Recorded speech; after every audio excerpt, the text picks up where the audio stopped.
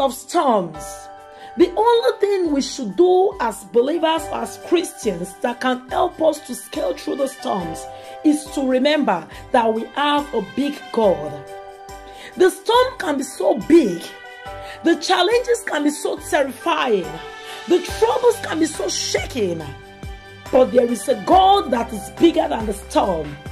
There is a God that is bigger than the challenges. There is a God that is bigger than the troubles of life.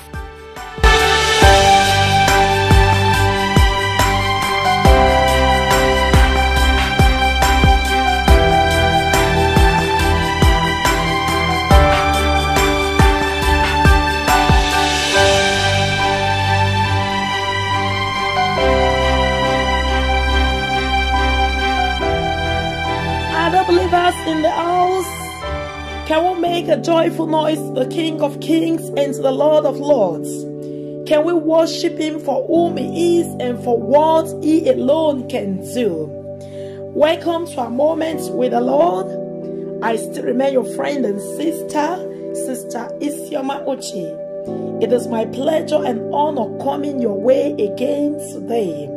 Remember that every moment you spend in God's presence is a time of renewing and a time of refreshment. Hallelujah. Can you please make this confession as you mean it? Say, I'm whom God says I am. I am what God says I am. I am not what the world says or what my enemy says I am. In Jesus' name, amen.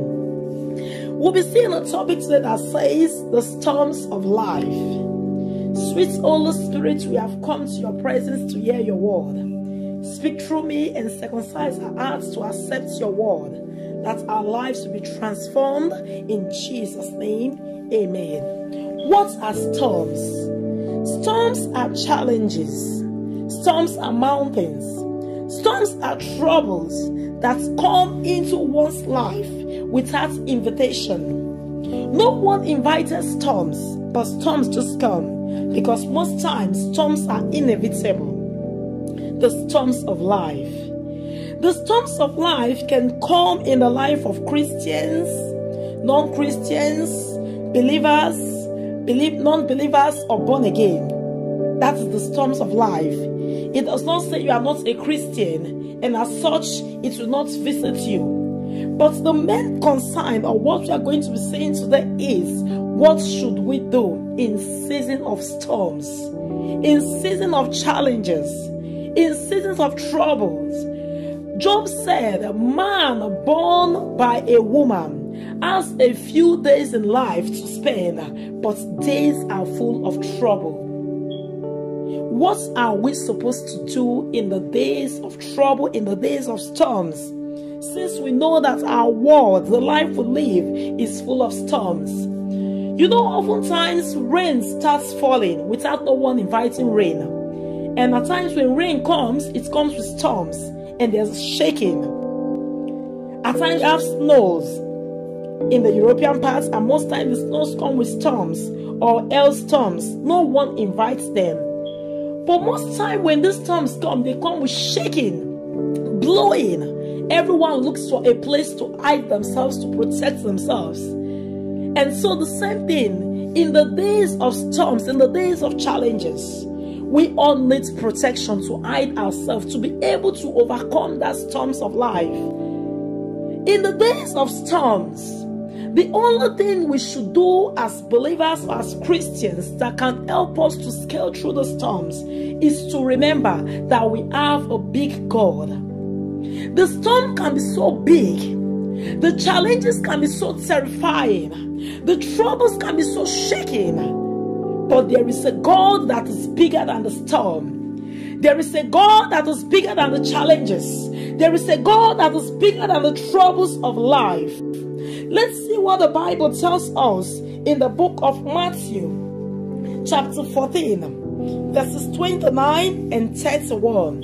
It's all about the story of Jesus when he was walking on the water. And the disciples saw him and they were terrified. But 29 says, and Jesus is not talking. He says, and they said, come. When Peter was coming down out of the ship, he walked on the water to go to Jesus because Jesus asked him to come. And Peter was so bold, coming, he has confidence in the Lord, and he was coming. But something happened. 30 says, but when he saw the wind boisterous, he was afraid. And that is how the storms come most time in our lives. They come with wind. And Peter was shaking and terrifying because he saw the wind that was coming with a storm. And immediately, he began to sink. He cried, saying, Lord, save me. And immediately, Jesus stretched forth his hand and catch him, and said unto him, O thou little faith, wherefore did thou doubt? When the storms of life comes, most time they make us to shake out of our faith. They begin to make us to doubt the power of God. They begin to make us ask ourselves, are we sure we can scale through? But the word of God today is speaking to us. It says, in that storm, do not look at the storm. Do not look at the size of the storm. Do not look how the storm is coming. Do not look at the weight of the storm, but look up to Jesus. Look up to the God that is bigger than the storm, and immediately we'll be able to scale through. Hallelujah. The storms of life can be so terrifying. But one thing is sure, with Jesus on our side, without doubting, we are going to scale through. I pray the Lord will help us, that as men are listening, every storms we are passing through in our lives, that the Lord will give us the grace to overcome the storms. Most time, these storms might come because they want to teach us lessons. At times, the storms of life teaches us to be grateful, to appreciate God, to be faithful. And I believe that the word of God is real. The word of God will see us through and deliver us from every storms of life. In Jesus' name, amen. The moment has come for us to rededicate our lives to Christ Jesus. Can we please say these prayers together wherever you are listening? Say, Lord Jesus, forgive me all my wrongs and deeds. I'm a sinner whom you have come to die for. I say sorry for all the sins I've committed. I accept you today into my life as my Lord and personal Savior. I say bye-bye to the works of the enemies. Thank you for writing my name in the book of life. For in Jesus' name we've prayed. Amen. Congratulations, beloved, for that word of faith you have prayed.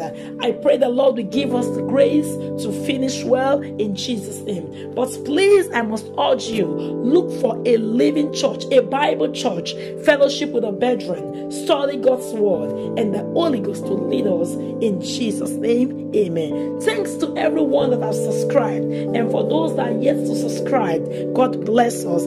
Please do not fail to share the videos to your friend and help us to evangelize the good news of God, the good news of our Lord Jesus Christ. In Jesus' name, amen. Thank you and God bless you. I love you, but God loves you more than I do. Amen.